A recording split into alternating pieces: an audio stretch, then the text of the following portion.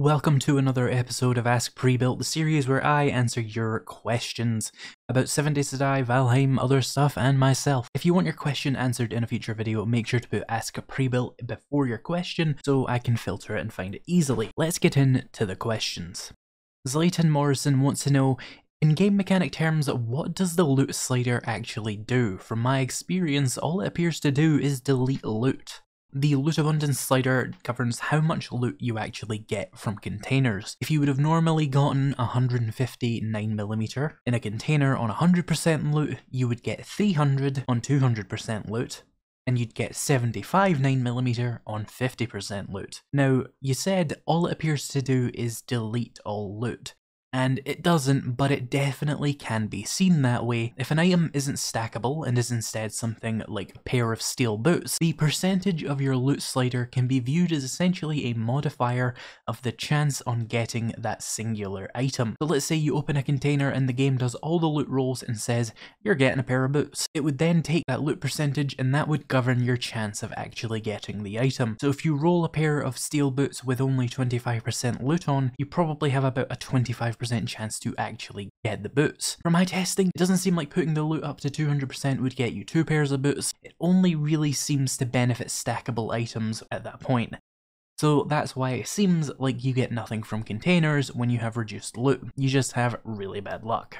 Angel Maldita wants to know if I ever play on PvP servers, and if so, would you be interested in grouping up? I do not play PvP in 7 Days to Die. One, I don't really like survival PvP. It's generally pretty unbalanced because you're always going to lose to groups or people who played the server before you, but it's extra unbalanced because it's also a role-playing game. So if someone's level 1, they stand almost no chance against someone who is level 100, who has double the health, a lot of extra perk points, and much better loot available to them. Also, the game is clunky and combat really isn't that enjoyable to begin with. It's not very satisfying to kill someone in this game. It's kinda like playing Fallout 3, but it's PvP. The game is very unwieldy and is far too rough around the edges to make PvP either fun or balanced in my opinion. If I want PvP, I'll play a really highly optimized and balanced PvP dedicated game. Rylan Vance wants to know if you could choose between adding in more weapons in an upcoming alpha or adding in more armor variety, which do you think would be more important to the game right now? I actually don't think either of these are important to the game whatsoever. You have 6 classes of melee weapon, almost all of which have 3 tiers. You also have 5 classes of ranged weapons, most of which have 4 types, with pistols and bows having 5. There's a healthy selection of weapons in this game. Armor as it stands is already oversaturated. Leather armor and iron armor do nothing and aren't worth bothering with, as you'll have them for about 5 minutes before you get to military and steel anyway. So adding in more armors would be pointless without a full rework of the armor system, which would involve a much more complicated armor system, either using some kind of scaling damage resistance system which gives diminishing returns and goes into the hundreds if not thousands, or using a New Vegas style damage threshold system, or coming up with something else entirely. None of that being something I would want them to waste their time on reworking, considering how long it's taking them just to do this current update. Things that add a little bit more flavour to the game, like new weapons and new armors, are really for the modders to bother with. 7 Days to Die after 10 years does not need even more feature creep.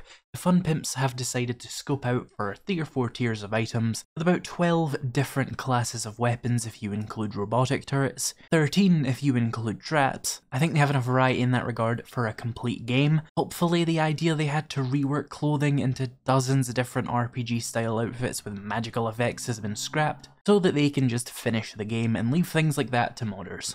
Grolgrim asks, if I place a landclaim block next to a POI I was about to enter, would it stop the zombies from spawning in? No, it wouldn't, but you get an A+ for creativity.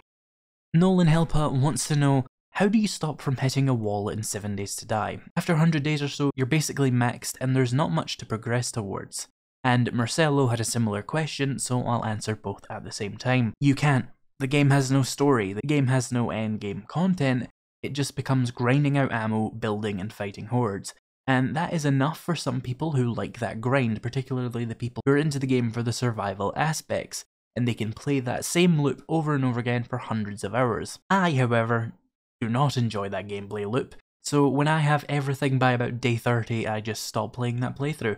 I know I'm going to survive all the way up to day 700 or whatever if I was to sit and do it, because the game doesn't get considerably harder after the final spike of difficulty, which would be the demos starting to spawn in your Horde Nights.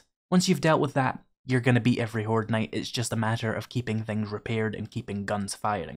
CoolGamer12 wants to know, when I play 7 Days to Die, what percentage do I normally like or prefer to play on with regards to XP and loot? And does it feel cheaty to have an XP multiplier at 150% or even 300%? So I normally just play on 100% loot and XP. I don't really rely on loot to progress. Instead, I do trader jobs to get the vast majority of my gear, and I use mining to get most of the other materials I need. So loot percentage genuinely doesn't affect the game very much for me. I did a playthrough on Inside Nightmare with 25% loot, and it genuinely had no effect on my progression. I was still pretty much done with the game by about day 30. And I play 100% XP because speeding up the game any further would mean my playthroughs are genuinely faster than most matches of insert popular PvP game here. But to answer the second part, yeah, it does feel a little bit cheaty to put the XP up to me, because I can easily handle the problems that come with that.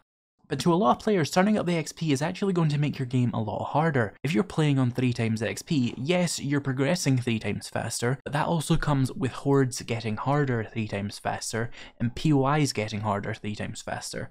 If you can't handle that really fast pace, the game is going to become legitimately impossible for you very quickly. So if you're a new player, I would advise that you just stick to the normal 100% XP. It is a good balance. But as for it being cheaty, who cares? Play your own way. I know people who turn the zombies off and just enjoy scavenging around collecting materials and building. It's a game, you paid for it, and you can play it however you want. Don't let anyone make you feel guilty for playing a video game the way you want to, especially if it's single player. It's really none of their business. Crab Clown Jimmy, subscribe to Jimmy, he make good content. If a YouTube career doesn't pan out, what would your next dream job be? It's a cop-out answer, but probably a Twitch streamer. It's actually an easier job in terms of the work you have to do, as you don't need much pre-planning and you kind of just get 8 hours of content for 8 hours of work. But it's much more challenging to break out as a success on Twitch because discoverability is almost zero on Twitch. If you're an aspiring Twitch streamer, do yourself a favor and use YouTube and make videos as well, and direct the audience you build on YouTube over to Twitch. It's a slow trickle over and only maybe like 10% of your YouTube audience is going to go over, but it's still a lot faster and a lot more reliable than waiting for people to just randomly click on you on Twitch. There's no algorithm on Twitch that's going to pull you forward gradually. You really have to do a lot of external work to build your Twitch audience. I know a lot of people who've been streaming on Twitch several times a week for years, and they can still barely break 10 average viewers. If they cultivated an audience on a much easier platform, things like YouTube, Instagram, Twitter, they would have a much easier time of it because those platforms are very, very good for growing audiences, and if you can convert 10% of it to a Twitch audience, you have a bigger Twitch audience. Amos Young wants to know, what's my favourite and least favourite POI in 7 Days to Die? My favourite POI would probably be Butcher Pete's. It seems to always spawn very close to the trader, which I like, and it's extremely easy to cheese it for a tier 4 POI. My least favourite is Deshong Tower. It's much larger than all other tier 5 POIs, with much more danger, but it gives you nothing better than any of the other tier 5 POIs in the game. Stormer Cool wants some tech info. What microphone do you use and which will you buy next? I use the Shure SM7B. It's overpriced, overhyped and overrated, but it does work and I have no plans of replacing it for the next few years at least. I was going to put a section in here where I recommend another microphone used by another creator. If I recall correctly, Guns, Nerds and Steel also uses the Shure SM7B, but Wayward Echo, I think, uses another microphone, which I think is cheaper, and honestly, in my opinion, it sounds better. At the time of recording this though, it's very early in the morning in the US. He doesn't seem to be awake yet, so I don't know exactly what microphone he's using. If I remember, I will put it in a pinned comment at the top of the description for people who want to use the same microphone as him. Speaking of Wayward Echo, subscribe to him. He's been very helpful behind the scenes. He's a very good friend of the channel. His content is exceptional, and he's part of the secret lizard government who are currently trying to take over 7 Days to Die. You are being rescued, please do not resist. Glitches wonders, would you ever consider playing Space Engineers?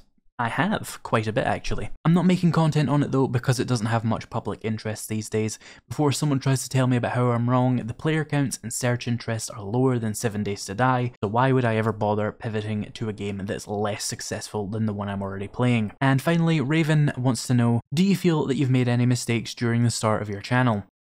Definitely, there were too many instances of me trying to do Let's Play style series when I don't like them. Also, can someone please tell me what the plural of series is? I refuse to Google it, I just keep saying series and it sounds wrong. I don't like watching Let's Play stuff, I don't like making Let's Play stuff, they always hurt my channel, and they always wreck my mental health. The only reason I ever did them was because of pressure from other channels that were seeing success doing them, but I've tried to do 5 of them and the only success was Desert Ranger.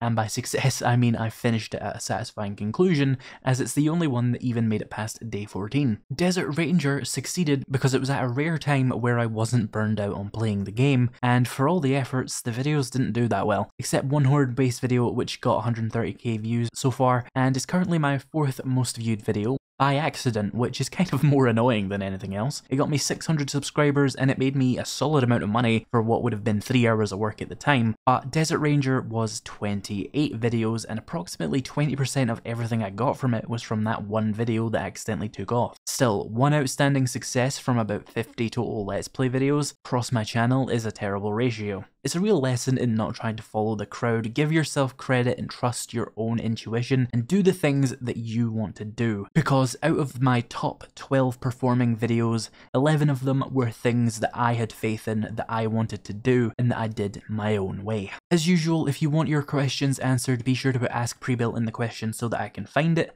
It can be on any video. I searched my entire channel for the phrase, so just do it wherever you want. Remember though, this series does rely on you to ask the questions to keep it going, so if you like it, ask me stuff. If you want to support me on Patreon and get early access to videos, you can find the link in the description. Thank you to my channel members and patrons for making this video possible, and thank you so much for watching, and I'll see you in the next video.